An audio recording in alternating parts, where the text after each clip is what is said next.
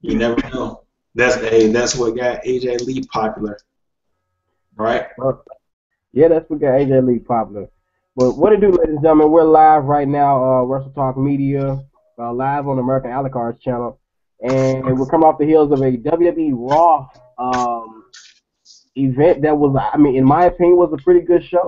Decent show. There's a lot of new controversy spawning up because now people are kind of pissed off at the fact that Roman Reigns is kind of getting pushed to the side. Maybe they may be going with a Daniel Bryan defeats Roman Reigns at Fastlane. So, oh boy, me and American Alucard is about to go in on this situation as we speak. You know, going into commentary, going into opinions, and also breaking down strategies or where they can go with the situation. And there's also a lot of different things we also have to talk about, as far as a couple of strikes or I guess shots fired that American Alucard had took at a certain person, basically addressing the issue. So we're gonna get to all of that and everything on this particular show, which is our WWE versus TNA special as well. A lot of you that may be viewing it on the channel. But Wrestle Talk Media, and we're ready. America, take it away.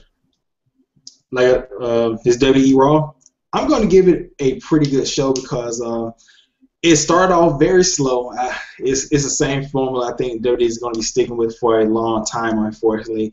The promo, and then they get started with the wrestling, and the first out, it was just like a very slow build, and when it finally caught a head of steam, it all came together in the end. Mm-hmm. I agree. I felt like, you know, the beginning was sluggish, but maybe it served its purpose as far as setting up the rest of the evening. So with this particular show, I think Raw, in my opinion, was a pass. And great matches within the second hour. And third. Yeah, and third hour. So, and I think it for me on this one, I have a problem with the audience, the fans. The WWE fans are the most bitches and biased, then I guess bipolar fans you will ever run across so far, in that they're very spoiled. And you may say, you may look at me and say, "Hold up, aren't you a WWE fan?"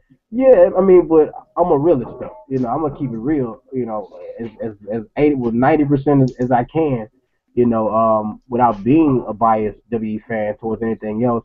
But at the same time, this is my thing about this show. The fans were against Roman. Now they're kind of, if you listen to the audience of the crowd, they're kind of swaying. They don't, I think they don't really like the fact that, you know, WWE was what I once said on the last show before American, that WWE gets behind a certain wrestler, that's when they start rebelling. So now that Triple H is basically favoring Daniel Bryan to, you know, pushing them and now giving them that shove, now the audience is like, no, Roman, we want Roman Reigns now. Like, come on, guys. What do you also think it's because, you know, Philadelphia and Denver, they're two different cities. You know, Philadelphia, they're more of the ROH crowd and more of the, we're going to see the stiff hard ass, and Denver is more of the casual fans. And this is not knocking anybody that's from Philadelphia, but y'all, when y'all get into these damn arenas and sports arenas, y'all have the stupidest, y'all let the most emotional, stupidest people lead your chants. Stop it, please. I don't know. Maybe the realists are out there just shutting the fuck up, but y'all let the most bitchiest and whiniest people, y'all just let nerds take over y'all goddamn chants, because Philadelphia, y'all fucked up that show. And there was no reason for y'all to fuck that show up with some stupid ass chants. Like, I don't like it when people, they get what they want and then, oh, you know what? I just have to complain. I have to complain. You know. But let me bag back for a second, because I'm gonna go there again, American. I'm gonna go there again. But let's get straight to this audience. You know, I agree. I think Denver, you know, was more on the chops. They were just keeping it real, and they like the entertainment that they give. They don't see anything wrong with the Roman Reigns situation, you know. And women were going crazy for Roman Reigns. Like I think he wetted a couple panties walking down the ramp or the stairs or whatever. I'm glad my girl went in that audience. But I feel like they kept it real, and I think they kind of fell through short on buying into the whole trend of Daniel Bryan situation. Because it's what, I'm gonna bag up off because I think I'm about to come a little too hard on this one. I'm gonna let you go ahead, American, with your comments on the situation. Well, let's just get into the beginning of the show. Triple H promo talks about I'm gonna face Sting and Sting's gonna face me in the middle of the ring, toe to toe. So is that something that's gonna be a pay-per-view, like just a face off, maybe a fight or whatever? And then the crowd starts chanting, "We want Sting." Stephanie gets in the middle of it. You will see Sting for $9.99 on the network and for free to new subscribers. I guess like Sting now in WWE, this is how they're going to use them. This is how they use big guys. Like, where in the other company, Sting, he just became a part of the roster. He had to earn the money or whatever.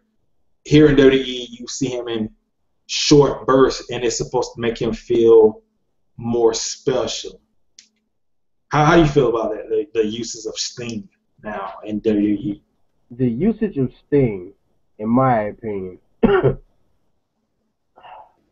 I would say it's poor. If you take it all the way back to the Survivor Series, it's a very poor usage of Sting. The storylines he's given, they're very predictable. I have no problem with predictable storylines, but when they're predictable to the point where they're no-brainer flatline, I mean, what's the juiciness that you get out of this story? I mean, let's say if we had a Sting run-in with the Ascension would be more exciting to me. Mm-hmm. A Sting run-in with Bray Wyatt is more exciting to me than a Sting run-in with Triple H. And it leads all to Triple H again being on the WrestleMania card, mm-hmm. and him getting a payoff. It's more of an ego. To me, it feels like more of an ego stroke for Triple H. I mean, I'd rather, and even if it's not leading up to a match between him and Triple H, I just feel like, come on, man. I think y'all should be milking the storyline between Sting and somebody else right now, not Sting and Triple H. Triple H. I think if anything, that should be Sting and Y2J, Chris Jericho. Chris Jericho makes his appearances very rare, but Sting and Jericho didn't make very good run-ins in WCW. If people don't remember, if those who remember, how many matches did you see with Sting and Jericho in? I'll wait. So these are two people that were in WCW that didn't really cross paths. So I have American. You can go ahead. You can YouTube it. See if we had any Sting and Chris Jericho matches in WCW, because I don't recall any Sting in Jericho's matches in WCW. I don't recall very many. If there was one, may have been one real early one, but when Jericho was at his peak and he was the lion tamer, okay. So Sting and Jericho never faced each other in WCW, on Nitro at least. So I would say this. I'm pretty much intrigued to see a Jericho and Sting rather than Triple H and Sting. I mean, I think that it would be what people would want to see, because Jericho, he's people hate to admit this, but Jericho, he's a far better wrestler than Triple H. Yes, and one thing you get to see Walls of Jericho versus the Stinger. So you get those two elements. You get the submission elements, both submission specialists, with their signature moves going up against each other. Then Jericho can carry a match. Sting can go. So you have a greater match, and then having Jericho join the Authority is more of a great angle, where Jericho joins the Authority with it, and he's the Authority guy to take out Sting. That's where they need to go with this. If you're going to utilize Jericho, bring Jericho back for the Sting rivalry. That is money, because therefore it has a decent storyline, because therefore you got two guys that never faced each other in WCW. You can create one out of they have an issue with each other, or that Sting hated on you in WCW, so now they have a rivalry against each other now. Where now Jericho wants to come, he wants to confront Sting about this, and he wants to go at it with him and show that he was the best and he was always hated on in WCW. So I think this is a chance for WWE to capitalize on that instead of a Triple H versus Sting. I wouldn't even care if Sting beats Triple H at WrestleMania. I really don't want to see. Nobody cares. Yeah, Triple H, as far as him being, to me, he's not interesting in neither storyline with nobody. I don't see anybody that I would be interested in seeing a storyline. The only person that can make a storyline decent with Triple H is Sheamus. You know, I would probably tolerate a match between him and Sheamus where, maybe there's this, revenge, that some way back when he got his ass kicked by Sheamus. Maybe that or something like that. But other than that, I don't care to see Triple H and it's not a knock on you, Triple H. Great dude, do your thing. But as far as you carrying a storyline right now, I would say I'd rather see, or I take that back. So instead of Sheamus, I would say The Rock. Yeah. Let The Rock go ahead and whoop your ass at WrestleMania and do it like that instead. I would rather see a Rock versus Triple H match because these two guys, they know each other in and out, and they have chemistry when it comes to the ring. You know what I'm saying? And people love to see The Rock kick Triple H ass all the time back in the day. So I would rather see The Rock versus Triple H, situation go on there, and Sting versus Jericho. Jericho is good to go. I say Sting versus Jericho, Bray Wyatt versus Undertaker. The scenario that I came up with the Bray Wyatt situation. But that's my opinion on this one, and that's I guess the storyline going in for and I'm gonna let you go ahead and put your emphasis on it. Then we can get back into the review of Raw. Well, then he said something about the controversy with Roman Reigns winning the Royal Rumble. Roman Reigns comes out, like I said, massive pop from the Denver crowd, females going wild, gets in the ring. What controversy? I won the Royal Rumble. And then, let's see right here, Daniel Bryan and Seth Rollins come out. Daniel Bryan talks about not getting his rematch for the world title. And then Triple H says, look, we would have gave you the title rematch because you lost it. And Brock Lesnar, he's not even there that much, so I almost beat Brock Lesnar's name, but I would have given you one, but you entered the Royal Rumble, so that cancels out your rematch, which I don't think can they do that, but whatever. And then Seth Rollins comes out and says, look, I'm the guy that put a chink in Brock Lesnar's armor. I cracked one of his ribs, and when Seth Rollins is talking, it's a good promo, but then you think, you have a Money in the Bank briefcase. Why are you fighting to get so many title shots? Like, you kind of like, is it kind of devaluing the Money in the Bank briefcase? It kind of feels like that to me. Like, I say it does fit his character to keep doing that because it's a greed situation. He wants more options, but he needs to say it. I feel like the only thing you critique that is say that he needs to say that he wants more options where where he has the Money in the Bank, but he wants a match with Brock. And you know what? Just in case, I got this briefcase here for insurance policy if I need to, so I can cash in right once again. Right. Well, he has to be able to cash in before, which the rules used to be before the next Money in the Bank. Money in the Bank pay-per-view. So, okay, well, I would say it's more of an options and more of a greed situation. And he's kind of playing it out where he should still be trying to get into the picture, make it interesting, and let's face it, Daniel Bryan is boring as shit, besides his yes chant. So therefore, you don't need somebody like Seth Rollins to be in the mix and be getting confused and caught up, be the middleman in this whole situation. So thank you, Seth Rollins. But I'm also thinking, like, this is one thing I saw. I don't know if you noticed it too. Now Daniel Bryan has fur, goat looking fur on his boots. Who the fuck told him to do that? I thought I was the only person that noticed it. I thought I was the only person that kind of took notice to it and caught issue with it because I was kind of like, what the fuck is,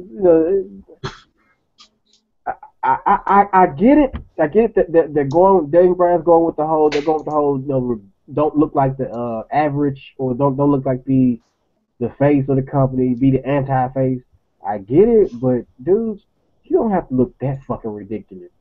You know, go Kidman style. If you're gonna be anti face, at least do something like that. Like this shit, he pulling with his.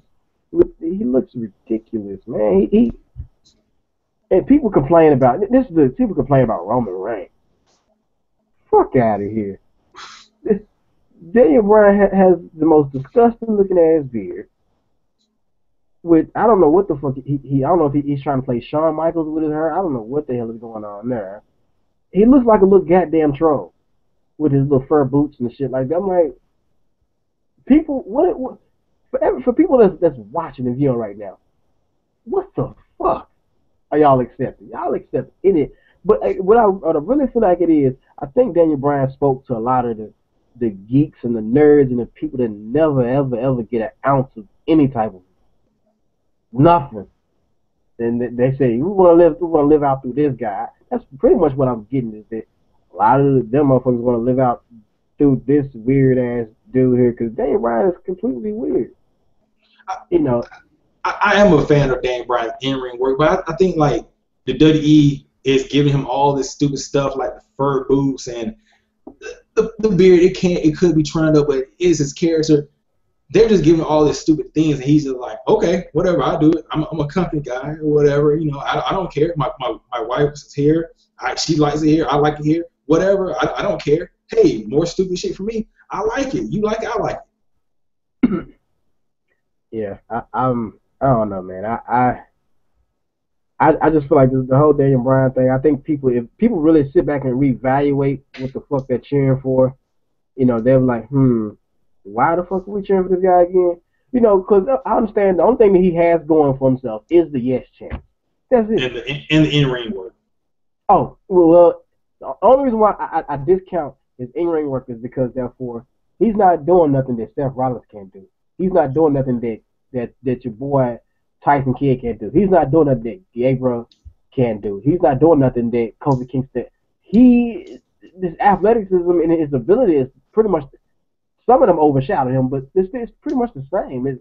He's not more exciting in the ring than a lot of these other wrestlers. So therefore, the only real thing that separates him is the yes chant.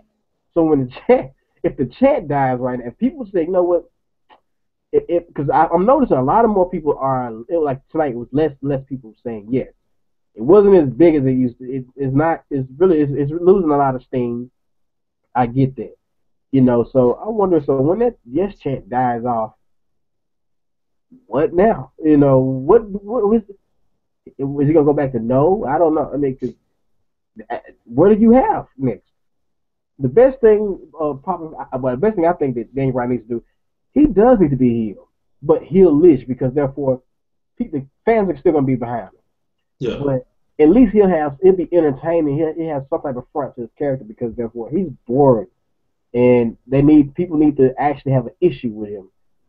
They're gonna like him and they're gonna have an issue with him at the same time. So I think he needs to go back to the heel and no chance because going up against Roman Reigns, you don't want to see Daniel Bryan beat Roman Reigns fair and square. You don't want to see Daniel Bryan beat Brock Lesnar fair and square. Are you fucking kidding me? Well, he's already beaten Roman Reigns fair and square. Like the last match they had, it wasn't pretty. He pretty much took Roman Reigns into a technical school. Like Roman Reigns didn't even get any power moves off. He just kept putting him in like arm bars, leg bars. What is it called? That springboard thing, the surfboard thing. It was nasty. Roman Reigns did not look clean on that one. So they let Daniel Bryan beat Roman Reigns clean. Clean. So what is during the summertime? Yeah, when like the whole Shield versus Bryan and Randy Orton, Kane, and all that stuff was happening. They had a singles match. I think those time a lot of folks they was complaining about that as well. They was saying, they shouldn't let them bury. I think I remember that, but yeah. Considering the momentum that Roman Reigns has, I don't think nobody wants to see that now. Not now. And it's to me it's a fucking shame. But this is what people want. This is what some of the folks want. But it's starting to show that everybody's not really down with this fuckery of Daniel Bryan shit. And I guess everybody's not that bitchy, or maybe the fans are bitchy. They just don't know what the fuck they want. They this way 1 minute, they that way 1 minute. I don't know. But for those who keep saying, but for the people, for all the podcast viewers and doers go about connoisseurs or whatever you call yourselves, please stop it with this shit about, Daniel Bryan's gonna leave the company, or Daniel Bryan doesn't get pushed by the company. He's a company guy. American Outcard just took notice and said to it. He's a company guy. Everything he does is what the company wants him to do. As far as a lot of things as agreed, it's the shit that he wants to do. His role is to be the underdog. If people catch wind that the actual company is behind Daniel Bryan, you know what'll happen? His value will go down. They know that, so therefore they have to keep acting like it's a role. They're playing a role where they have to act like they're anti-Daniel Bryan. That's why they make him an anti-looking character, to where he's an underdog-looking guy. He's not your average looking. So therefore, they do that on purpose, people. Daniel Bryan is the most happiest dude on the fucking roster. If you watch Total Divas, that dude. The first season he was playing with John Cena like they were two kids in the damn playground sucking lollipops or something. They was happy, jumping in the pool together and shit. They as gay as can be. They're happy. They're not worried about shit, not a damn thing. Daniel Bryan's like, hey, good fuck shit. I'm happy. I like my role, But that's the thing. WWE's smart. What they're doing is they suppress Daniel Bryan because they know he's not been entertaining. You have to make him entertaining. You have to continue to act like you don't like him, so that way the fans get behind him. Keeping him as the underdog. The guy who overcomes great obstacles. And the Revenge of the Nerds Part 1, 2, 3. That's Daniel Bryan. That's him. He's the Revenge of the Nerd guy. He's that weird, odd dude, the vegan guy that you like, what the fuck is this dude? That's him. He's Booger. That's who he is. He's Booger, an athletic version of Booger, winning everything. So that's who Daniel Bryan is, man. But he's in cahoots with the goddamn corporation. They're all working together. It's not a CM Punk situation, which everybody like, oh man, see, they need to let. So somebody asked, they said Daniel Bryan needs to get the mic and tell the truth, let people know what's going. He's happy. What the fuck are y'all talking about? That man is high fiving with Triple H, and this man, he's happy as hell. From what I heard from my inside source, he's an ass. What they call ass kisser. He's an ass kisser. He loves him. That guy's on cloud nine. So people with all of the Daniel Bryan's getting hated on. No, that's how you'd have to. If I was booking Daniel Bryan, that's how I would book him. If he's over, I have to do him like that because therefore I see what makes the fans get invested. It's when he ain't shit. Now, before Daniel Bryan rose to success, he was really not. The fans didn't really give a shit until the WWE start acting like they were against him. Then people gave a shit. So therefore, if WWE stops their formula, they kill Daniel Bryan's character. So they have to continue acting like they don't like him because it's no big doubt that he's over now. It's no big doubt. Yeah. But if we keep that, then all of a sudden, if you keep noticing, all of a sudden we let it be known he's a main player, he's a main event player. That loses his value. And then WWE, once people get tired of him, they throw him away. Zack Ryder, they throw him away. Drew McIntyre, they throw him away. They don't. there's no, they throw him away. Sheamus, you know, there's no more. We don't give a shit about this guy no more. Randy Orton, throw him away. That's how it goes. So what you have to do, and what W's been doing, which is they're the genius, keep Daniel Bryan suppressed to a minimum. Let him win, then let him get pushed down. Let him overcome. Let him go through more hurdle. Then finally get a reward. Oh yes, because they know WWE knows what's gonna happen. They have to preserve him as long as they can because they know that he's boring as shit. If you don't believe me, if you don't believe that he plays by the rules, type in on YouTube Daniel Bryan outtakes or basically behind the scenes outtakes. Well, I find out on Daily Motion because the thing WWE is trying to take that video down from YouTube. So. Oh no! I found the other one. I know okay. You're talking about they took it down. I found another one. You type on YouTube, you probably find somebody else with it again. But yes, you get something that they don't want you to see. You get basically Daniel Bryan out of character, and it's total is a fucking total ass kisser in this interview. So I mean, you get that. You get the proof of the gif and the proof of what we're saying on here. But that's my spiel on Daniel Bryan. And for all you video bloggers that keep saying, no. That man's happy. He ain't nowhere near a fucking CM Punk or anybody that was anti against WWE. That dude is for WWE. He loves what they're doing with his character. He loves it. From my inside source, he loves it. My inside source from so far, what everybody's noticed on these shows, that my inside source is accurate. Right on accurate. We get the real shit. So therefore, Daniel Bryan is very, very happy. So for you fans that are always thinking it's suppressed, no. Daniel Bryan wants his character to be like that. He's in agreement. So I'm sorry to give you a spoiler and bust your bubble. He likes what they do with his character. So for all you assholes that think that you know what you know, no. You probably don't know more than what we know already. But Daniel Bryan loves his character. He likes it. Well, going back to the thing, Triple H said, Roman Reigns, you're in the middle of all this controversy, and here's something you can do to right the wrongs and get people back on your side. We're going to have Seth Rollins versus Daniel Bryan, and the winner of that match goes on to face Roman Reigns at Fastlane for a shot to face Brock Lesnar at WrestleMania.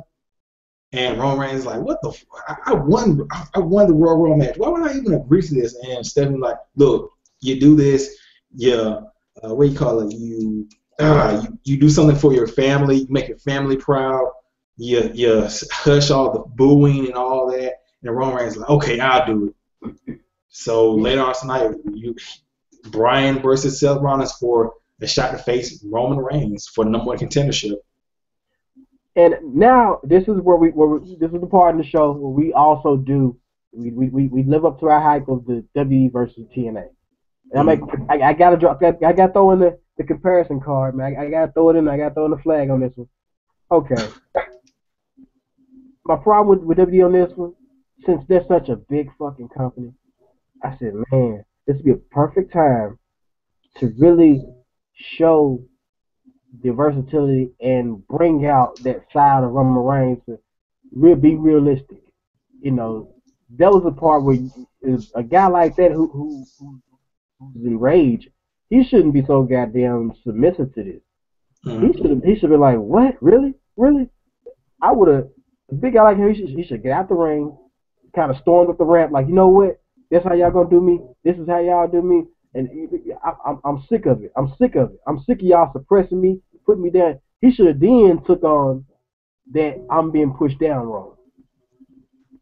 I'm always got. I know he should have took the victim role right then and there. He didn't really capitalize on the victim role that's what I would have had him go out to the ramp, walk up the ramp, and then Triple H say, "Hey, where you going? Do you accept? He's like, you know what? Y'all gonna do what you want to do. Do what you want to do with me anyway. So you know what? Yeah, go ahead, have a match." And I think that should have happened. They should have showed that side, so people would have drew in, they would have really drew in and say, you know what? I feel where he's coming from. A lot of folks would identify with that part of Roman Reigns because therefore it happens to a lot of us in everyday life. Where Boss asks you, hey, you want to come into work? He's like, I really don't. Well, we need you to come into work. Damn, I didn't really have an option. You know what I'm saying? So you shit out of luck anyway. So that you have to, one thing you got to take instance back to Attitude Era. Attitude Era. The reason why Stone Cold worked so well is because he was basically channeling the average day worker and their boss. You know, that situation, people identified with that and they felt that. APA connected so well because at the time people wanted to party and kick it with their homeboys all the time and drink and party. So you kicking it with your homeboy and they connected. A lot of these characters connected because they related to the people. You gotta have Roman Reigns. If that situation, Roman Reigns supposed to capitalize on being the guy that's being put down for somebody else. For just because spoiled fans want this guy, so now I have to take a backseat when I won fair and square. So now make the comparison with TNA's commentary. They go there. They have that freedom. I notice MVP has that freedom to say what he wants to say. Bobby, everybody gets that chance to be edgy, to go to him. When you see the conversation between MVP and Robert Roode, I mean, it's almost natural. Yeah, it's just like they get to go there. They get to be animated. They get to go off the fucking chart with it. They get to go other places. If MVP won, he can go. He's like, you know what? Y'all can have that. I like his conversation with Kurt Angle. He takes them avenues. They do that, and I want to see that being done with Roman Reigns. If this is happening to you just won the Royal Rumble. You just celebrated with your cousin, The Rock. You went through adversity. You battled a piss poor ass, bitchy ass crowd. You overcame some odds. You even threw out the unstoppable Rusev. And now you got some people want to tell you, oh, you know what? Just because people are crying out there, we want you to let these guys have a match to determine if they can take your spot. Like, what the fuck is that shit? They don't even.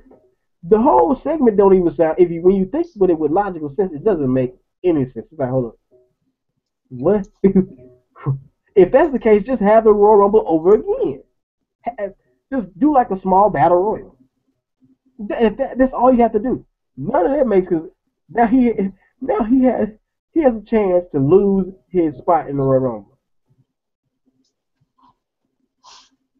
That don't sound right.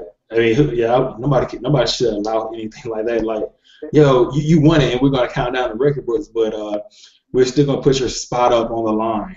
Thank you, because now you think about it, like, okay, he won the Royal Rumble. Okay, think about it as in history. When it looks in history, it's like, oh, okay, so Royal Rumble number such and such.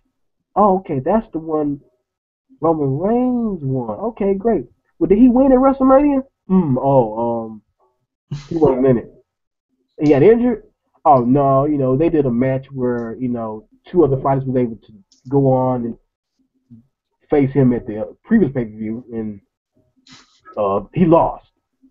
So he relinquished his run. Hold on, how somebody was it a controversial fight in the Royal Rumble or something? Where both of them got eliminated? Oh, no.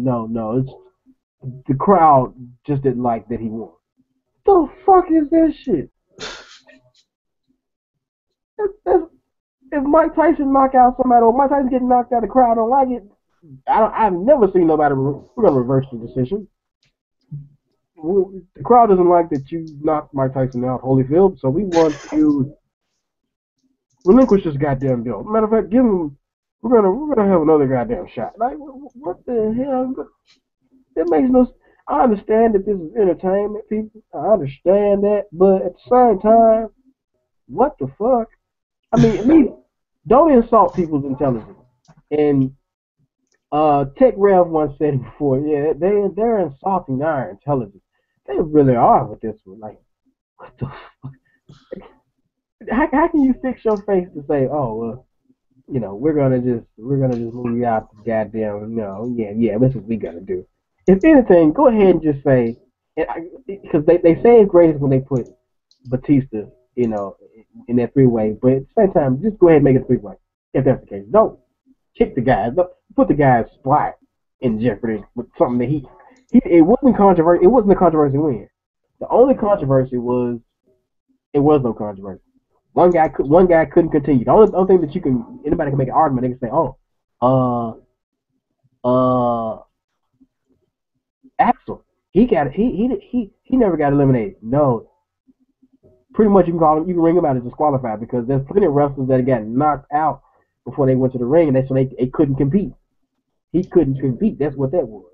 So his issue has to be, his storyline has to be the person that actually kicked his ass. That's all that is. So other than that, there's no real storyline to go with Axel. So there was no controversial win at Royal Rumble. Am I correct? Or was it controversial? Because from my understanding, Daniel Bryan, he just got threw out that motherfucker. That was it. He just got tossed out. There wasn't no hanging on the ropes, dangling, and Kofi Kingston going on. He was just threw out that motherfucker. That was it. So, people, you don't sit here and watch that shit and be like, yo, that's cool. But I noticed the Denver audience, they were pretty much like, yeah, we ain't feeling this out. Like, how y'all gonna take this nigga spot like this? What's really good? So that's my issue with WWE on that part. I feel like if he's facing that, he should be able to lash out a little bit more. He should have been more livid, and he should have been more animated than like, whoa, y'all fucking crazy. Yeah, he should have took the walk right back up that goddamn aisle again. So you know what? Y'all have this segment. Y'all can have this. This can't be happening. I ain't dealing with this. He should have, and they should have capitalized on an interview. Renee Young should have been back there to interview him. Like, Roman Reigns, how do you feel now? Like, what do you think I feel? He should have went off. Like, I think I feel. They just took my spot. I earned that spot. You know, he should have been able to express all that because people are going to identify with him. You know, he could have came up with him a new chant right then on that spot. People, I guarantee you, if he would have came up with a new chant or said something, that would have stuck with him, and that would have been his key into getting into that door of being over, way over, because people are ready to get behind Roman Reigns. As you can see, out of all the bitching and grinding, the bitching and whining they've been doing, they're ready to get behind Roman Reigns. And for some strange reason, you know, WWE, they can't kind of quite get it right. You know, they're flopping. But I just feel like, I think that those things need to be critiqued about the show. And that's something that they should have capitalized on, was him having that issue of, yo, you guys are trying to take my spot. I earned it, so it's in history. I won the Royal Rumble. What controversy? Because I kept hearing them say controversy. What controversy? What was there, American? What controversy? The controversy was. Damn, hold on. The controversy. The fans were booing that Roman Reigns. The fans were booing that Daniel Bryan got eliminated too early, and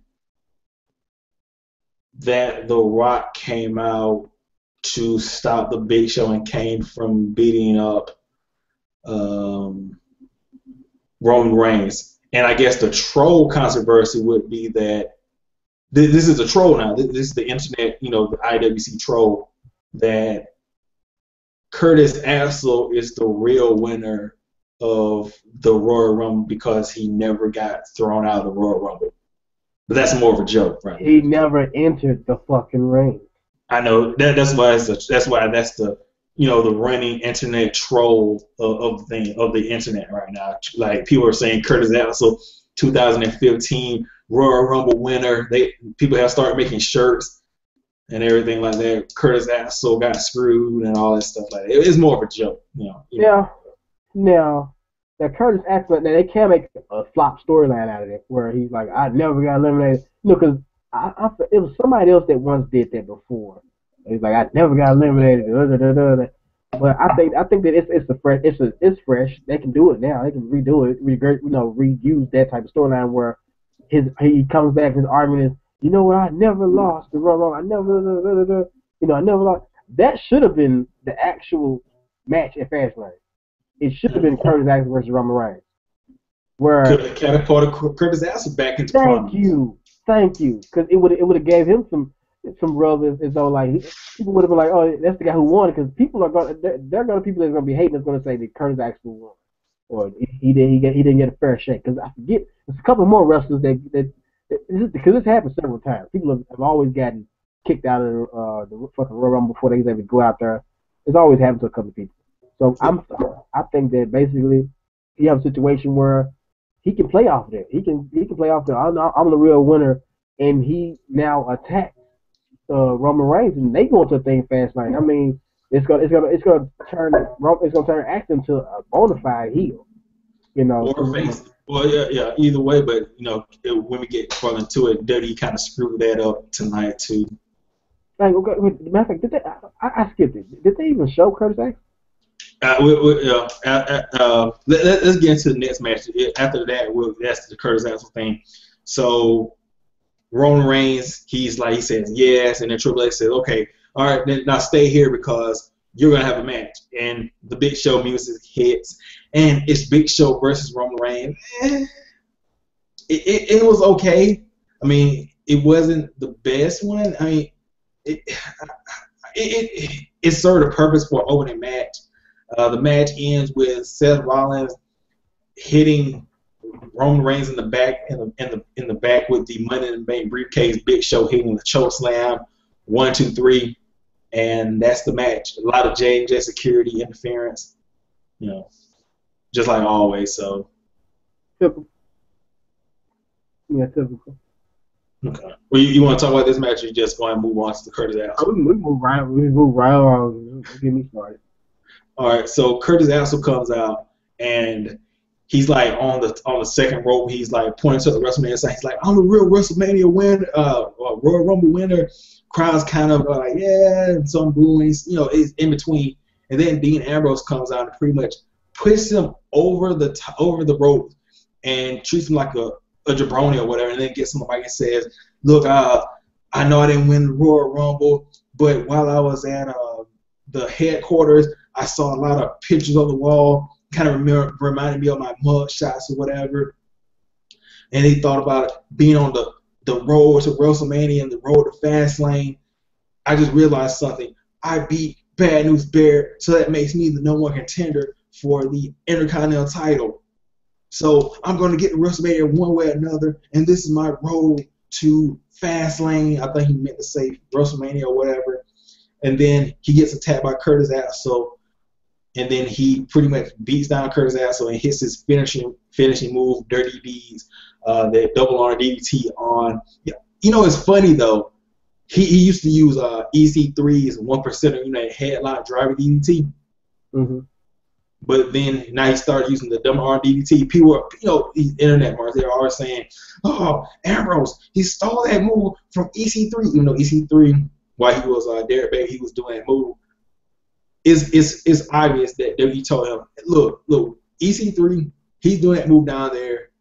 Don't stop doing that move. Just stop doing that headlock driver. You gotta find a new finisher. What do you think about why they changed his finisher? I mean, I don't see anything wrong with that, because therefore, you want to flare down the IWC audience. So yeah, I mean, it's something that maybe the wrestler himself wanted to change.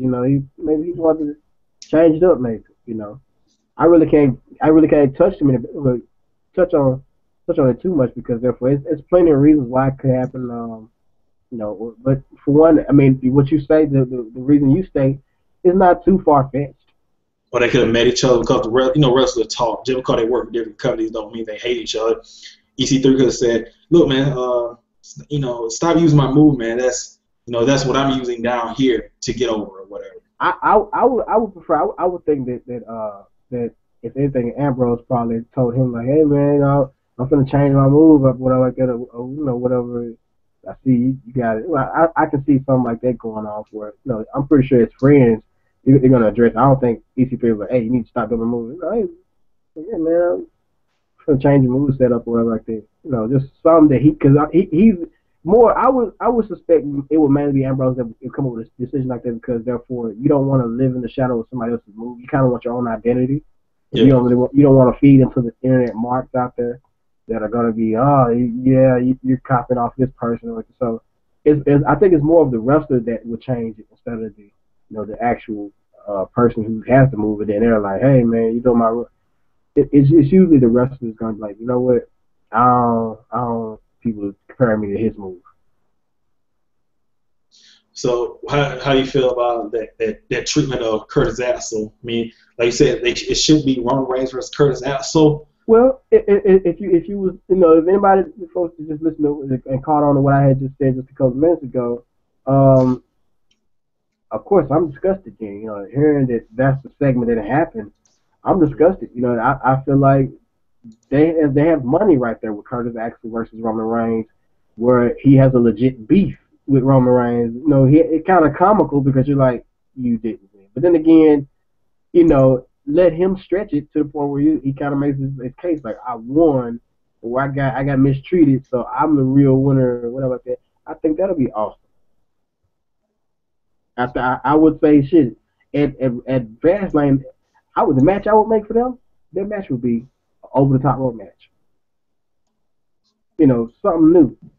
2-on-2 over the top rope match. The winner is the real deal. The real deal. And I would make that match for his WrestleMania spot. I'm just saying. It'll be funny and it'll be risky. I would make that match for his WrestleMania spot. The over the top rope two man battle like that. The one who goes over the top rope, what I'm saying, is eliminated. It's eliminated once and for all. So the Dean Ambrose going after Bad News Barrett. So eventually he's going to get the IC title. I wonder if his IC title run is going to be better than his United States title run. No. Dean Ambrose is boring when it comes to titles. Dean Ambrose shouldn't be given no fucking. The only title Dean Ambrose should be given is a tag team title, because pair him up with somebody that will be the total opposite of his personality. Great, you got money. There's what I had said. Dean Ambrose and Fandango need to be a team because it'll be something funny and comical to the point. Fandango is a totally different persona. Dean Ambrose's persona is totally different, and I'm pretty sure they'll hate each other. But having them as a team would be something fucking weird. You know what I'm saying? But it would help uplift Fandango's character, and then you'll have, of course, Dean Ambrose's character. And I think we talked about it. I talked about it on one of the shows, past shows, and I forget all who I kind of made the comparison that he need to be partners with, but I think he despises Fandango. So somebody like somebody that he despises, he needs to be a partner with and win. Hell, if Rusev fuck around and lose, I would say let him win a tag team title with Rusev or something. It has to be somebody that's on total opposite that he does not like. Some might comment in the section below say, well, what about Seth Rollins? Then, I don't really want to see them really jointing up two times. I want somebody that's a little way more different and it actually needs that rub right now. But it can be a very cash in type of situation where they have a legit entertaining tag team. Kane. Yeah, that's what I said. That's also Kane. I think Kane and Ambrose should be a tag team. Because Kane always does well with tag teams, and he is total opposite of Dean Ambrose. Something like that. But him getting the IC title, I don't really too much care for Dean Ambrose to have an IC title. Like I said, I'd rather see him get a tag team championship because I think. And then Bad News Barrett, that's kind of like shitting on the IC title because he really hasn't been doing anything with the IC title. I guess they're trying to preserve. That's some wrestlers where they get injured to them often. Bad News Barrett, goddamn, boy, is he injury prone or something, man? Cause he's injured again. No.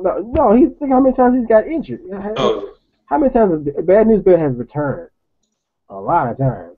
Like 3-4 times. Yeah. So my thing is, I think that Maybe they're trying to preserve him or something. I don't know. Maybe they're trying to keep him, off out of the ring. I don't know. It's kind of a mixed review for his buzz and his appeal to the audience, man. It's kind of like they with him 1 minute, then they're like, I don't know if I want to cheer for Bad News Bear. But I don't know. I don't really keep too much care for both of them with the title. I mean, I think it can be utilized better because for one, I have no problem with Barrett having the belt. Mm-hmm. I just don't. There's no good storyline for him, with the belt. I mean, great wrestler, but he looks good with the belt, but at the same time, no good storyline.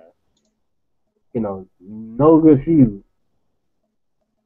Dean Ambrose is not going to give Bray Wyatt. I mean, Barrett no damn. That's not giving him no justice, in my opinion. Like from what I'm reading right here, they're talking about turning Fandango into a babyface. Yeah, because the dark Fandango is. I don't know who the fuck thought of that idea. That was just stupid. I mean, having him being arrogant because if his style is flamboyant, so why would you make him dark and sinister like that? The only reason you should make him dark and sinister like if they was to turn him and bring him to a part in the Bray Wyatt faction or something like that, then turn him dark and sinister, like more deeper, and then do that. But other than that, there's no reason why he should have got watered down.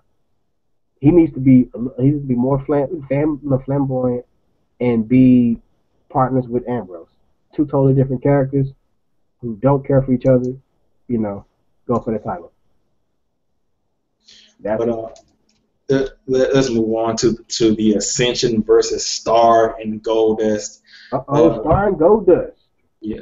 Goldust had a really good showing here. I think he outshined everybody in this match, but it ended up with the Ascension hitting the Fall of Man.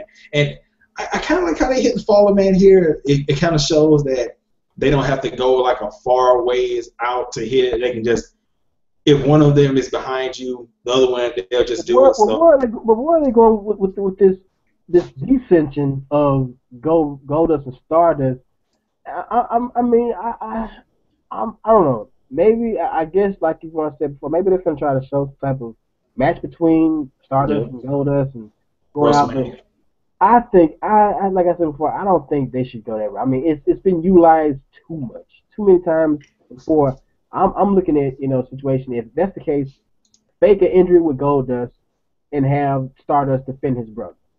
Have it's time to go ahead and give Stardust that breakaway character to where he becomes more, like I said on the last show before, or as I said on the behind the scenes podcast.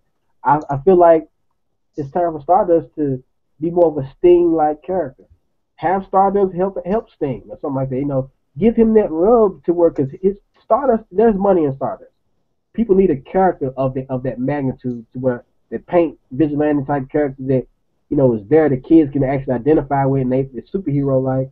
But keep him and give him that Sting type the Sting rub for Venice Beach type of rub or whatever like that. Give him that California boy rub that Sting once had before, and let him fight. Let him be that character, that solo character. If you're gonna be moving Goldust out of the way, but having a feud between him and his brother, we've seen that before.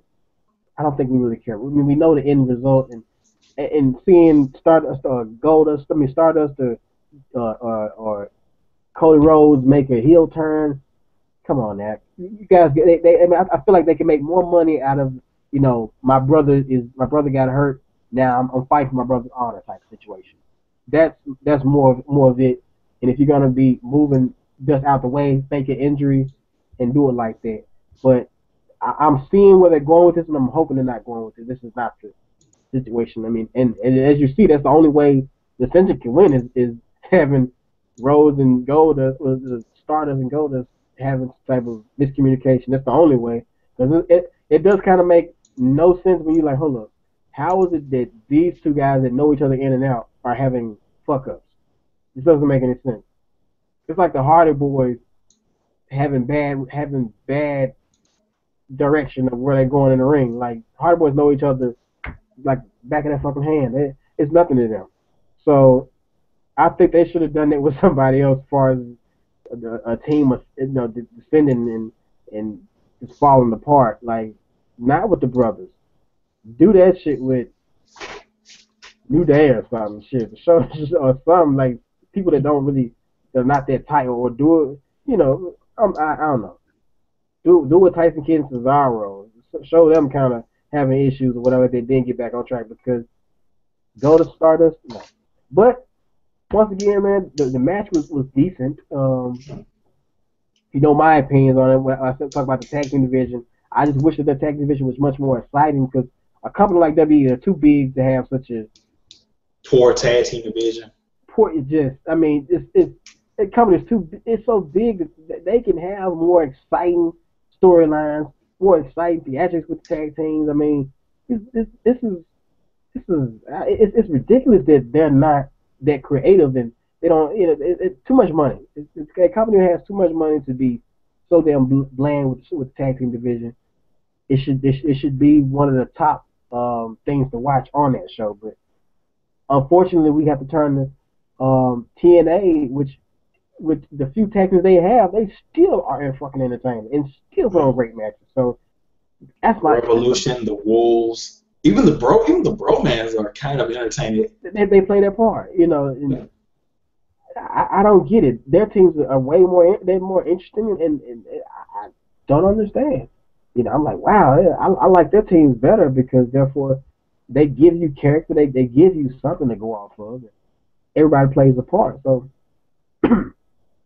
once again, man, that's my opinion on this particular matchup and the stuff that lags behind it within the tag team division. But go ahead, America. All right. Well, before the next match, there was a little. I already talked to you about this. There was a little segment where they did a little vignette for Daniel Bryan versus Seth Rollins, and JBL said, "Well, Seth Rollins takes on our resident farm animal," and he didn't say Daniel, but he just said our resident farm animal. And I tweeted to him, and I said, exactly what he said in the tweet. That I said, would it kill you, JBL, to treat Daniel Bryan like a main eventer? And I got blocked for that. You had to throw that one in there. It's not him, it's Vince in his ear telling him to say that, so yeah, he's protecting his job. No, he's been Now I'm on JBL's side. JBL has been calling him a fucking farm out. He's been called the goat face and all that type of shit. So that's really not. I'm against you on this one. I don't think that there was nothing wrong with his comment because they've been calling him the goat face, this and that, all that shit. So he's been called that shit from jump. He's been called the troll, all that shit. Way from the top, even way back when he's always been called that shit. And I don't get because you think back when he was with Team Hell No. They were calling him goofy ass names and formal names, so he's not. He's been called that, So JBL mentioning it on tonight, it wasn't a shock. I think that's why it went over people's heads because they're like, well, they always say that shit about him. Well, he could have said like our resident farm animal, Daniel Bryan. He just said our resident farm animal, and it just cut off like that. Yeah, he's the goat. He's the goat face motherfucker. So. It was really just a natural rub of that phrase, calling him the goat face this and all that other type shit they be calling this silly looking ass. I don't think it was a mean shot. It was something that came off natural from what he's been already called. And he had a T-shirt called "Fear the Goat" or something about the goat, some shit. So. If you have an issue with the farm situation, then you just take an issue with a lot of the shit that he even gets behind. And having a goat for his fucking T-shirt picture, that should have been some red flags. I don't think that there's really much of an issue with him calling him resident farm animal because goats are residential farm animals. Yeah, still. But anyway, John Cena comes out with his dish rag. Oh shit. He says that. Let's see right here. He hanging in there. He's hanging in there. Yeah, he says that Cena is going to face. Oh no, a promo says that Cena is going to face Rusev for the United States title. Which, thank you WWE. If you wouldn't have done this, it would pretty much been like you are spitting on the United States title. Which, for some reason they're treating the U.S. title better than the IC title, and you would think it would be the other way around because the U.S. title is from WCW and the IC title is their title. So you know how it is with when it's something WCW, they always shit on the WCW stuff, but they're actually treating that one pretty good. But if they would just had this match where even if John Cena was going to lose or lose in a wacky way, Rusev not putting the title on the line would have made the match to me kind of pointless. So I'm glad they made this match a United States title match. So it makes the title look important that John Cena, the holy mecca of WWE, John Cena, is fighting for the United States Championship. I'm looking, and I'm making an early prediction. Yeah. I'm predicting Rusev wins. Or cleanly or dirtily. Or he either wins clean. Okay. I wouldn't. Well, no, I wouldn't say clean or dirty. I'll say Rusev wins the Rusev way. But or it's a disqualification situation to where I think the WWE. I think they're gonna milk this one. They're gonna try to go a situation where they're gonna make another part 2 or if it to where it's a disqualification. And Rusev now is John Cena has to fight for America. Yeah, I think they're gonna milk it because therefore, and if I was WWE, I would milk. I would milk it real good because you want to pour everybody's emotion into getting behind it because right now people don't really care. It's kind of hard to hear the USA chants, but then again, Cena sucks. It's kind of like, Cena sucks. I was hearing it on when I think when he was kind of approaching I think they had a run-in with each other not too long ago like this, and it was lopsided chants like this. So, I'm hoping that Cena loses, so somebody else be somebody else instead. But it looks to me like WWE they're gonna try to stretch this a little bit more and maybe have John Cena win at WrestleMania instead. To where it'd be a controversial loss or whatever, or either controversial loss or a disqualification at Fastlane, to where John Cena will win the belt at WrestleMania and present it on Raw. That's what I'm looking at. But I hate for it the streak and everything that was not the streak, but the winning streak. Well, yeah, winning streak. I would hate for it to end. With John Cena being the one to do it, I would rather Randy Orton do it. But one thing about it with Randy Orton though, I don't know if it'd be a good matchup to have Randy Orton versus Rusev because Randy Orton he's fucking too goddamn skilled. His ring psychology is off the fucking meter.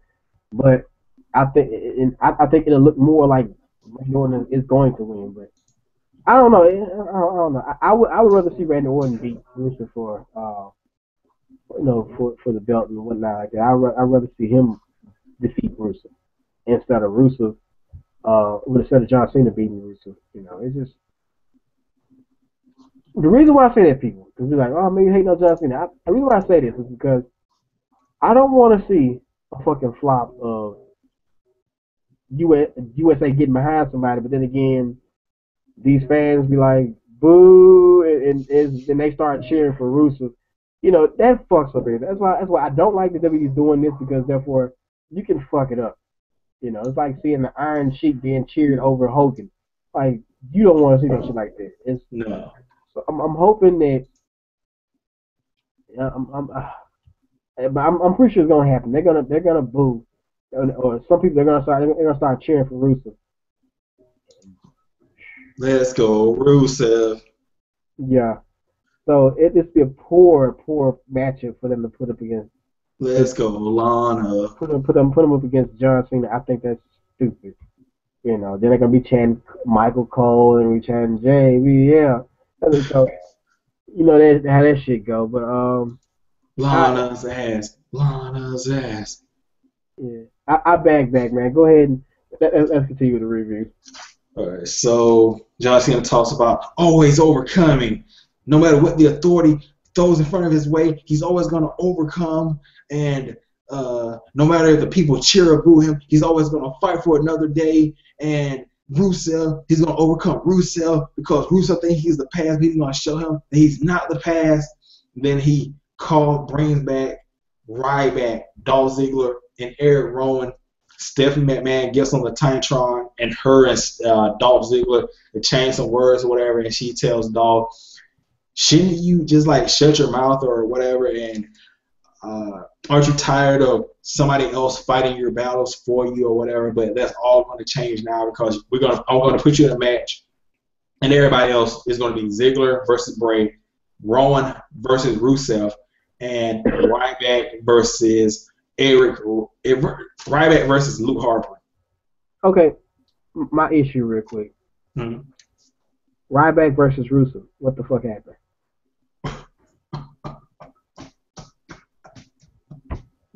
Like, that's who I mean, I know I threw out Randy Orton, but the only reason why I X out Ryback is because it seems like WWE just kind of like trash what people wanted. People wanted Ryback to go ahead and beat this son of a bitch. Yep. But it's like they just gave Ryback some, like, oh, you know what, this storyline is too good. So we'll give you John Cena instead. Like, what the fuck? I mean, I know John Cena needs this type of rub. They need to somehow try to trick people into cheering for John Cena. I get it. But try something else, man. I mean, you know, bring in a Korean wrestler and have him be the new anti-American and let John Cena beat him.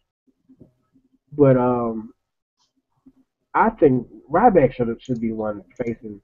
Well, he should have been faced him and possibly, you know, beat him or something like that. I mean, I don't know, man. Let me shut up. Unless it's gonna be Ryback at WrestleMania or something like that. I hope so. Because I mean, I really don't. I really think they need to trash the John Cena storyline with Rusev. I mean, trash that shit. Have Rusev attack John Cena and injure him, take him away for fucking months or something like that. Then let Ryback step in and be the one. That's my friend. That's my homeboy. He helped me when I was down. I'm gonna help him. Let him step in, and now let Ryback be defending John Cena. That's, you know what? You're smart, American. WWE, hire this guy here for your writing. Because that's how they need to do it. Let John Cena get attacked before the match, and he can't continue, and he's out for a fucking couple of months, and then have him be replaced by Ryback, and Ryback does, you know, defends his friend because his friend defended him, type of situation. Because once you do that, that's gonna have the crowd going nuts. They loved it tonight, yeah. Oh yeah, that's all he had to do. Once he started doing it was a wrap. That was it. Go ahead. But okay, then you move into the next match, Harper versus Ryback. Pretty good match. I mean, Luke Harper. We don't really have to say anything about Luke Harper's in-ring skills. Ryback very improved skills. You talk about some of the spots in here. Ryback tries to go for a meat hook clothesline. Luke Harper catches him with a super kick on the jaw. Ryback kicks out of it. Ryback counters a headlock pull-up into the shell shock. Harper counters that. For a big man, he does a sunset flip out of that into a pin. Wow. Ryback kicks out of that. And then he meat hook clotheslines Harper, and then the shell shock and gets the pinfall. 1, 2, 3. Good match. I don't like what they're doing with Luke Harper's character. He's too good and too big to be a jobber like this. Now, I would like to see him back for the Intercontinental belt. Yeah. Yeah. That's my opinion on that one.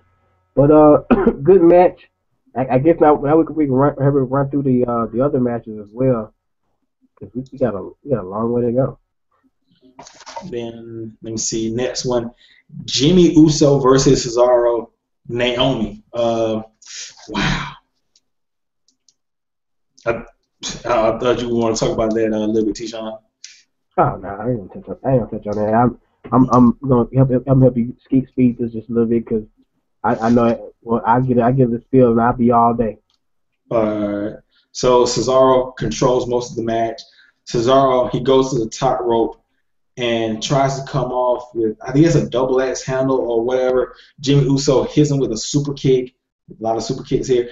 And then Jimmy goes to the top rope to go for a splash. Kid distracts him, and as he's jumping off the top rope, Cesaro jumps up and hits him with an uppercut. 1, 2, 3. You know, it's hard to tell which one the Uso is the better twin. I kind of got to lean toward maybe Jimmy might be the more. Don't you dare! Don't you dare! You think Jay? Well, I can't really tell. Don't try to do it with twins, please. Don't try to do it with twins. It's like you look like a lost cause trying to decide who's the better twin. Shit, fuck that shit. Just wait till one of them gets fat or out of shape or something. Then you say it's better. Or one of them, shaves their head or whatever. Yeah. So. Yeah, try to make a difference. Then, but shit, you looking at twins, identical twins at that. So fuck that shit. Yeah. Well, they also said something about, I think SmackDown is going to be a double date between Jay Uso and his wife Naomi with Tyson Kidd and Natalya. So that's going to be on SmackDown. The sports entertainment, though. That's sports entertainment. I'm kind of like, I'm wondering about the Cesaro Tyson Kidd tag team. Like, Natalya, she's with the tag team, but she's not really with the tag team. I'm expecting like Cesaro, he's gonna show up as like a third or a fifth wheel on this date, and it's gonna be it may be some kind of comedy or whatever. It depends. But what do you think about this shit? Or are you looking forward to that little bit of sports entertainment or whatever? Nah, they tag team division to me is not exciting, so I don't really have any comments towards this situation with Cesaro, Kid, and the Usos, and neither Nally or Naomi. I mean, I have no interest in this particular storyline. It's pretty much waste. All right. Well, let's move on to the Miz and Miz down backstage segment. Gold. Yeah, like a guy comes up and says, "Look, I'm a big fan. Can I get an autograph?" And Miz like, "No."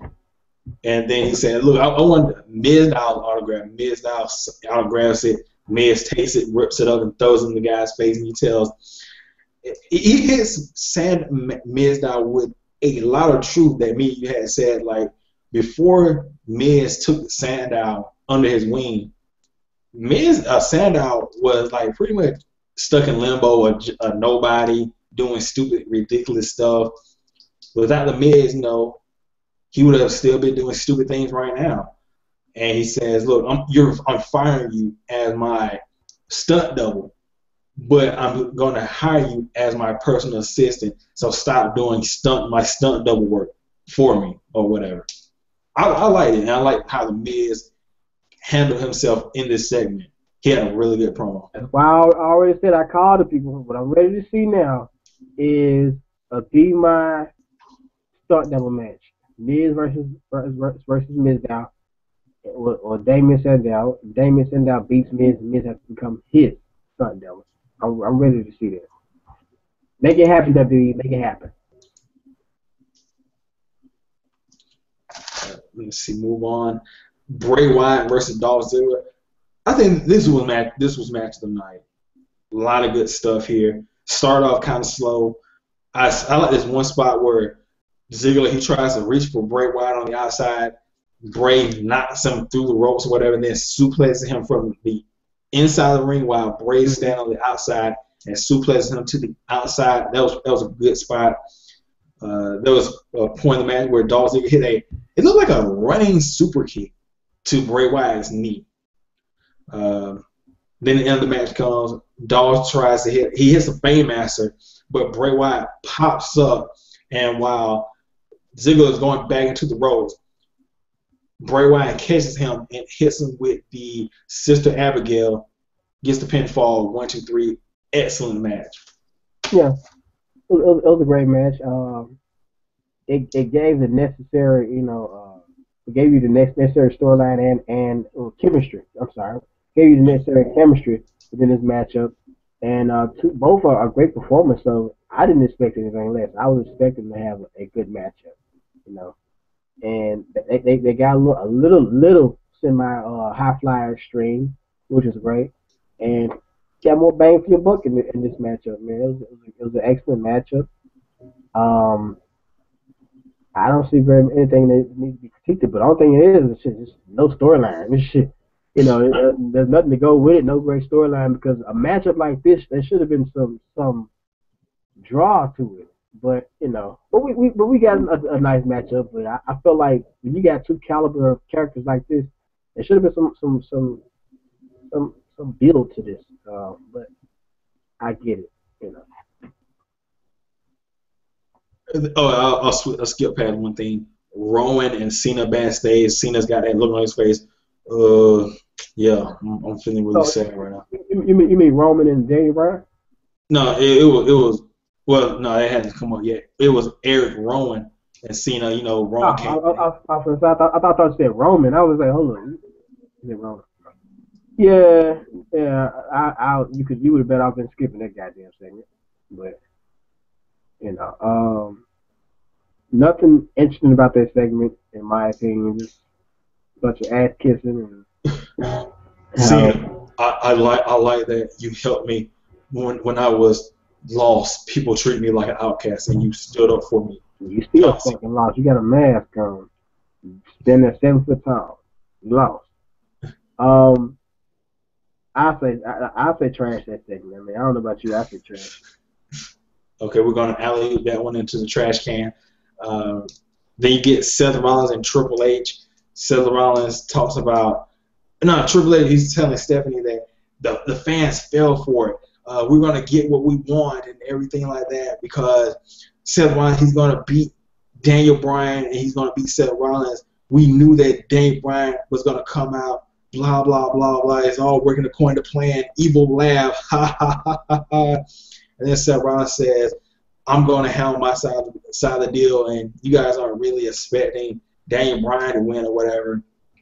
And then he said, like, it was he brought something about Randy Orton. He's like, thank God I'm not Randy Orton because I beat up Randy Orton. Yeah, Triple H says he's not going to be like Randy Orton because he can see him as the face of the company or whatever.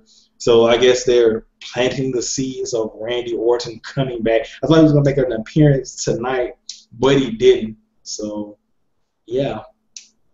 You thought he was coming back?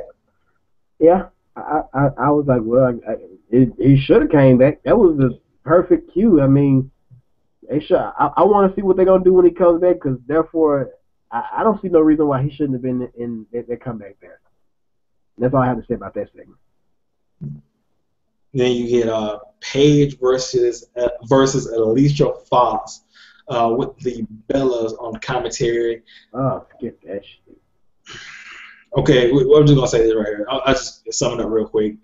Alicia Fox goes for the tilt-a-whirl backbreaker on the Page. Goes for a pin. Paige reverses the pin. Gets the 1, 2, 3. Alicia Fox, who's now like bipolar face, heel, whatever, attacks her and puts her up in like a surfboard type thing or whatever, arm trap, and the Bellas come in and spray tan over Paige because Paige is pale. Yeah. What spray tan? They spray tan with some black type of shit. They what now? They sprayed it with some black shit. No, that's how spray tan is. Like you spray too much, you spray too much spray tan, it's gonna make that black effect. So when you spray, I've seen this shit like on whatever, but like you spray it a little bit, and like it's supposed to be like a light. So when you spray it like that, it's gonna make a dark film or whatever. So, okay. I learned something new. Yeah. So I guess that's, never mind that Paige, she's getting a title shot out of nowhere that she kind of doesn't deserve. Now the whole storyline is built on we hate Paige because she's pale. That's what I told you. I believe if the WWE, if they're playing this right, they're gonna milk it all the way through Fastlane to WrestleMania to the point where Paige wins at WrestleMania, or if she wins at Fastlane, she retains at WrestleMania, and is approached by AJ Lee the following Monday Night Raw and challenged. That's what I think. It's the only way I give this storyline a pass is if they're going that route. So you can go ahead. Wrap this up. Miz versus Sin Cara. I think the match was decent, I guess, but it was more of him getting mad at Damien Mizdow for trying to be his stunt double. You saw more tension between the two, and with Sin Cara getting a roll-up victory. Sin Cara getting a lot of random roll-up victories in the past couple of months. Well, whatever. And and then you get a Bray Wyatt ominous promo. I don't fear anything, living or dead. They used to fear you, now they fear me. Blah blah blah. Scary face. So this is a setup for the Undertaker. Yep. Yeah, like I said before, I don't like the way the crowd didn't really buy into it and pop like they should have for him basically calling out Taker. But that's my comment on that one. Go for it. Then you get Rusev comes out, and then Eric Rowan comes out, and as Rowan is getting inside the ring, he gets attacked by Rusev, and Rusev pretty much beats the dog crap out of him, and then puts him in the accolade. Rusev gets pretty much tossed in the bushes. Shout out to DJ Academics. Love that little saying, tossed in the bushes. And then Lana says, we're going to show you a movie to all the men, especially John Cena, who would step up and oppose Rusev. They show all these people, and there's like, the America homo. Or should we say, in the words of our guy DJ Academic, John Cena Sandusky? John Cena. The fuckery. But little hashtag joke for y'all. Y'all probably know what we're talking about. But go check, if you don't know him, go check out DJ Academic. Man, it's some funny shit going on, and also great stories. He also brings media stories he brings to the table. He does that, and like during the segment they say like America, home of the free, land of the weak. Rusev has beat all of your top American heroes, and I don't know if anybody knows this, but they showed Sheamus, aka Sheamus, and what's the other guy's name? Oh shit, Justin Gabriel, a Irishman and a South Africaner, not Americans. I guess they adopted Americans. I'm guessing. How can they made sure to show Sheamus' face? Like, I don't think you're supposed to make any sense out of it. Your head's gonna explode. You try to make any sense out of this shit. All right, well, let's move on to the main event. Seth Rollins versus Daniel Bryan. Pretty good match, you know. You got all the Daniel Bryan spots in there. You got the J&J security. And the end of the match comes with the J&J security doing interference, and then Seth Rollins, while he's in the yes lock or whatever, he gets his foot on the rope, and he crawls out to talk to the Big Show, who's out there on the ringside or whatever. He's like, okay, yeah, get back in there, buddy. And then you see Roman Reigns or whatever coming down the ramp, and he just like levels the Big Show with a massive jumping spear. I can't lie, that spear he did on Big Show, that was pretty cool. Like that spear hug, that's what it was. The way I think what it made it good, cool, or whatever. was how far he jumped into the Big Show. Like he had jumped like I don't know, can't really measure distance or whatever, but whatever. So I see who was really going for the Seahawks because apparently like the way he tackled, like he was mad. Big Show's unconscious, and then Seth Rollins, he's like, oh, what, hold up. He gets it. He like backing up. I think it was Joey Mercury. He took another spear from Roman Reigns, and in the background you have Jamie Noble, Jamie Mercury, whatever, not Mercury, but Noble, Jamie Mercury, yeah. Jamie Noble and Joey Mercury. Jay does security. I told you, fucking head gonna explain trying to explain that shit. Yeah, he gets in the ring with Seth Rollins' Money in the Bank briefcase, and while the referee is distracted with trying to get Noble out of the ring, Rollins, he gets Superman punched by Roman Reigns, and then Daniel Bryan turns around and kicks Noble out of the ring, and then he hits the running knee to Seth Rollins, getting the pinfall. 1, 2, 3. Cut to Triple H. Triple H, Renee Young, she's like, Triple H, how do you respond to Daniel Bryan winning? You want to know how I feel? Listen to the podcast. And that's the end of Raw. Keynote, Roman Reigns tells Daniel Bryan in their one-on-one interview, which we didn't talk about that part. Well, not interview, their one-on-one segment. He tells Daniel Bryan, basically the hell out, tell him to get the hell away, and fuck off, basically, in that locker room. But he comes out and saves Daniel Bryan's ass.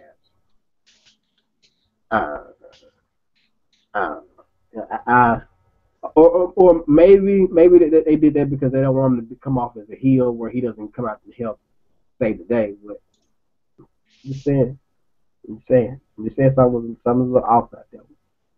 But other than that, what you have to say about Raw? It's been better than previous Raws. We can say that for sure. Yeah, in my opinion, they've been on a steady okay roll. I give them a couple of okays across the board, but tonight was in my opinion was good. It was a good show. Like I said, I think it led up some. There's much more better that they could do. There's a lot more better they can do. But hey, they gave us some good quality. I mean, they have great production, good quality, and they're leading up to some okay storylines. So I think tonight was a pretty decent, good show. I have no problem with it. Well, I have problems. Things that probably could have been better, but other than that, there's really no big complaint. They're doing what they can do. But hopefully we get to also check out the Stone Cold podcast, and I wonder if it's gonna be worth anything to talk about. It's gonna be worth listening to, but we'll see, ladies and gentlemen. And also, was there anything else that you want to say, America? Well, I could address that video I put up, and how it went over somebody's head. It went over the guy's head. I got to agree about that one. So, America, yeah, you did one of the most boldest things this past weekend. You addressed somebody. Well, call it Daily Mix, Daily X Man. The Lex Man. You addressed Mr. The Lex Man. And in a way, he was correcting him on something that he mainly stated. Now, I'm interested in to see how one would try to correct this, but you called him a plain out hypocrite, and I identify with it because you backed it up in good video footage which showed saying one thing and completely dismissing that. Exactly, and the other one. So you say you want, which goes back to it goes back to what I once said though earlier in the show. Just a couple of moments ago, when I was talking about these wishy-washy ass, bipolar ass fans. Say you own one thing, but then again you flip flop every goddamn where to where you say you want, like I said in the previous podcast, they say they want new talent, they want this, they want that, but when you start giving them what they want, they switch up. Prime example, and when I'm talking about American Icon, if y'all don't go on this channel right now, American Icon on YouTube, and watch the video footage where he addresses Daily Mix Man. Daily Mix Man. That's a weird ass name, but big ups to the young fella. He gives. He still states his own opinion. And that's why I give him the respect to that. But some people have issues with a lot of shit that he does say because he does, and I can't call it how it is. He does be on some biased ass shit where it sounds like he's nothing but a pure mark for WWE. But then again, he's like the average fan where he writes and complains about pretty much everything, and just want something. But then again, when he gets it, he still bitches about it. So that's one thing I get out of the majority of. Like I watched a couple of his videos, and they are very contradictory. Like with the video that American Icon just pointed out that he is presented. It shows footage of him saying one thing and then doing another in the next video. I want good wrestling when it comes to Dolph Ziggler and Daniel Bryan, but when it comes to TNA, you got to give me more, even though they have good wrestling. Yeah. You can't you can't contradict yourself like that. It should be reversed to where WWE should be the ones giving you more because they have a higher production, in my opinion. It's my opinion on that one. Yeah. So this guy's shift, what I'm getting from you, American, this guy, his issue is that, he goes into this talking that he wants more, he wants action. Wrestling is what he needs, on the TNA aspect of it. But then again, when he gets to WWE, he's cool with it. Just wants good wrestling, nothing else. Nothing else matters besides good wrestling. But wrestling stuff doesn't matter, but it does matter. Yeah, it's wishy-washy. So for those who really want more in-depth on what I'm talking about is with American about, go on American Icon's channel on YouTube and check out the video. It's titled what again? American Icon. It's your boy, the last man, the hypocrite. He responded to the video. I don't know if, like you said, he was trying to just sort of like sweep it on the rug because it's hypocrite, but he's saying like I love Roman Reigns. People love trying to put me as a Roman Reigns fan or whatever. I don't know if the video went over his head or he's just trying to like subliminally do it or whatever. Well, I say this, and I'm stopping you right there. I think that he was. See, one thing that people do is that some of these people that feel like they're celebrities on YouTube, where they feel like they have some kind of following, they do things where they act like they don't want to acknowledge you.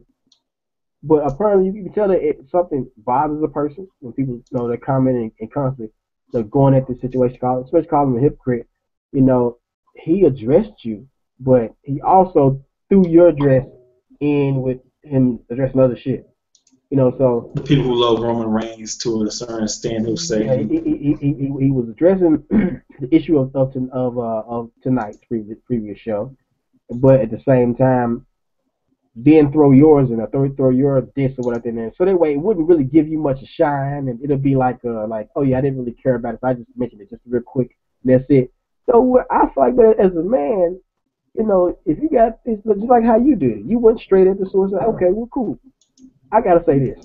Now I'm gonna say this. I'm not gonna mix my comment about you just in the show because we have talked about our issues with a lot of different video casts or podcast presenters, and we put it within the show. But you took the next level. You said, I'm gonna dedicate this whole fucking video to the issue at hand, which I'm pointing out something that's crooked. You see something that's crooked, address it. So. I commend you on that one. And it wasn't me like twisting words around. It's using your own words against you. That's the beautiful part. You didn't even speak not one word. All thing you played was audio of proof. Everything was proof. I like the last ending touches that you put on there. Other video clip, but it was all perfect. It was right to the point where can't nobody say anything but the person, because the person that you're talking about is the one saying everything and contradicting himself. So for those who ain't check out the video, once again I tell you, go to American Alley Card on YouTube and check that video out. Check it out. Shout out to my guy Andre Corville. I see he's getting well as well, and he's putting out more videos. But he also liked it and shared it. I actually saw the video from Andre Corville. That's when it popped up on my feed. I was like, oh, what's the video? And come to find out, I said, hey, this is my guy American. He just posted the video because you posted the video, didn't you? I knew anything of it. I didn't know that you posted the video. So that was pretty cool. I found out through Andre Corville. But other than that, man, Wrestle Talk Media is really taking off in strides on this WWE review tonight, and like I said, I enjoyed TNA WWE versus TNA. It's very much live, and we'll be back again after I say this Saturday when we go into the Impact review and TNA versus WWE type of side of it. But Wrestle Talk Media, for those who are viewing, go on Facebook. Anyway, we'll add you to the group as well, the Wrestle Talk Media group. You have anything else you want to say, Mark? I'm sorry. One of the comments, Nightmare Legend 91, no Randy Orton tonight was stupid in my opinion. Also, WWE turned the New Day heel. I completely agree with both of those points. Hold on. He's saying he wants WWE to turn the New Day heel? Yeah, he wants the New Day to turn heel. Oh, yeah. We stressed that in several podcasts, so I don't know if we shouldn't even really have to go in depth on that one, but to that young and to the person as well, yeah, we agree with you wholeheartedly on that one. And yes, Randy Orton should have came out, but I guess they want to preserve Randy Orton for a future appearance somewhere else down the line. Well, they didn't really need him. I'll keep it real. They didn't really need him. But it would have gave the show way much more of an uplift. But I fall back for a second. I think that maybe that they're gonna they're throwing the Randy Orton for another show because this one was that good. They didn't really need him to. They really didn't need him. They didn't need him to come out at all. You think they're gonna save him for like Fastlane? Because like if he comes back next week, that means they only have like a week of build for Seth Rollins versus Randy Orton, so they might wait until Fastlane to have Randy Orton come out. That way they can have it Randy Orton versus Seth Rollins at WrestleMania. I disagree. They already had a storyline between Rollins and Randy Orton, so therefore, they can pop up on that following the Raw going into Fastlane because they already have a storyline. Because if they want to do a video package, they can do a video package. They have several run-ins, and so they already have a storyline built up. So they don't really need to build a match between Seth Rollins and Randy Orton. But I would say if they do it, I would say do it next Monday because at least they can let everybody know that that's on the card. For those who love Randy Orton, they can tune in as well. But other than that, they're pretty much right on point with the Randy Randy, or if they want to take Randy Orton against Seth Rollins or whatever like that. They have plenty of time. They don't need very much build to it because they already have build already. So that's my opinion on that one. Well, before we get out of here, Discard just put out last tweet pulling out all the stops this Friday. Hashtag lockdown is free on Destination America for the first time ever. So hopefully the show lives up to expectations. I mean, she said she's pulling out all the stops. Hopefully, Oh, yeah. This is one thing that so far we can expect from TNA. TNA's been flying colors every fucking week. They've nailed it. I have nothing negative to say about TNA. I critique them a little bit sometimes, but they're on point. Lockdown on Destination America with TNA Impact. Well, TNA lockdown presentation of their pay-per-view on public view. This is a win, and I'm expecting one hell of a show. One hell of a show. I from all the feedback I'm getting so far from people that were there when it was filmed, it's just amazing. And so, I'm looking for. Pretty much. I think it's going to kick the Royal Rumble's ass. You know.